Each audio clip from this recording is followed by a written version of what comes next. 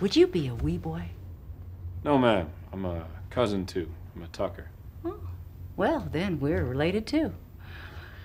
Donnie Weboy's married to our daughter-in-law, former daughter-in-law, which makes him stepdaddy to our grandson. My husband and I found ourselves in this part of the state, so I said, let's look in on Lorna and Donnie while we're here. So here we are. I don't know no Donnie or a Laura. Oh. Well, I understood it was why they relocated here. Donnie was going to hire on at his uncle's saddlery. Who? George, didn't Lorna say? You sure you don't want Gladstone?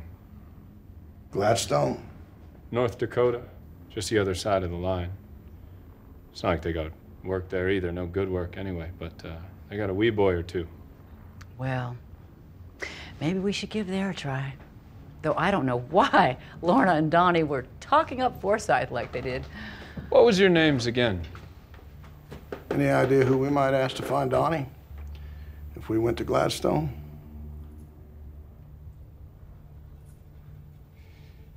You let it be known you're looking for a Weboy.